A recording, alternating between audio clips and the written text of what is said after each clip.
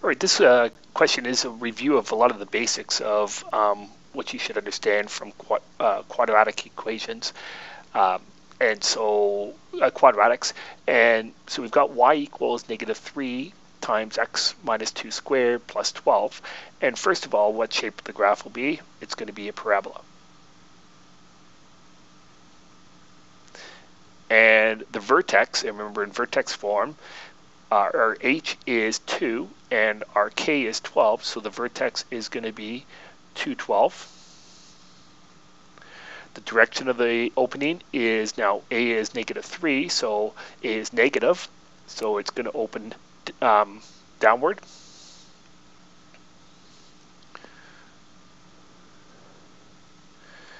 And since the vertex is 2, 12, then the axis of symmetry is going to be the x-coordinate at the vertex. So here the axis of symmetry is going to be x equals 2.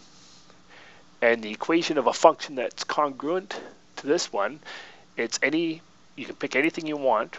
So y is equal to any quadratic equation where a is -3. So you could have anything like y equals -3x squared plus 7. Anything like that, or even just y equals -3x squared, it's going to have the same shape as this parabola.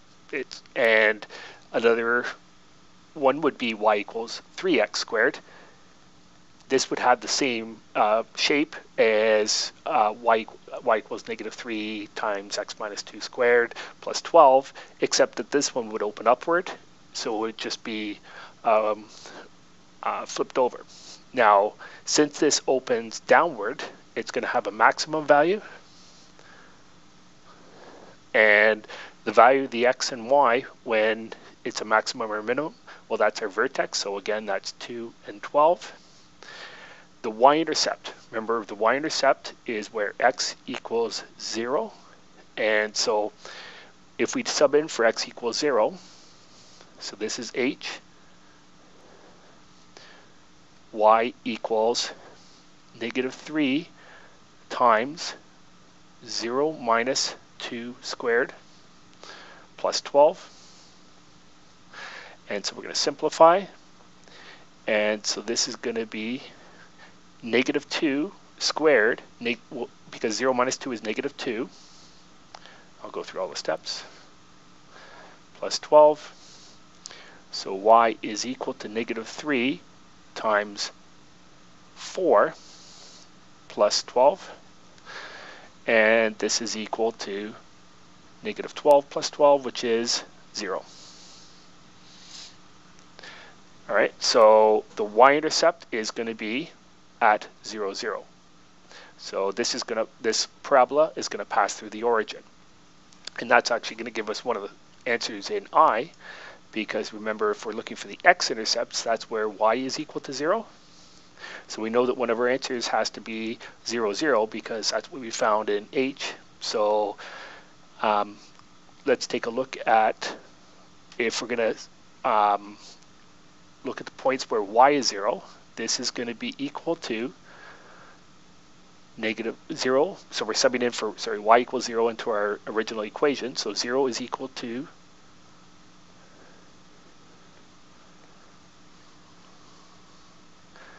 x minus 2 squared plus 12. So now we're going to simplify, and if we expand if we do x minus 2 squared, and I'm going to use the shortcut because this is a binomial squared, it's going to be x squared minus 4x plus 4 plus 12, and this is all equal to 0. And 0 is equal to, which we expand here, -3x squared minus, that's squared, minus 4x minus 12.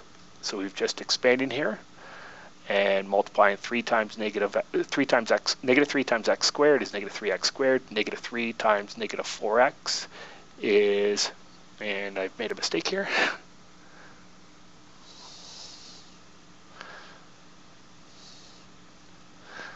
And good idea to go back and check. So negative 3 times negative 4x is positive 12x.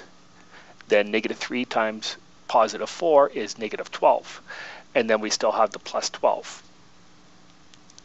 So when we simplify all this, we end up with negative 3x squared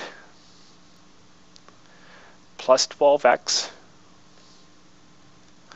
is equal to 0. Now, we're going to find the greatest common factor here, and the greatest common factor is negative 3x. And when we factor out negative 3x, we're left with x minus 4 equals 0. Now, the two values that are going to make this equation true is we could sub in 0 here because negative 3 times 0 is 0. And then anything that's in the bracket, if we multiply 0 by anything in the bracket, it comes out to be 0. So x equals 0 is one solution.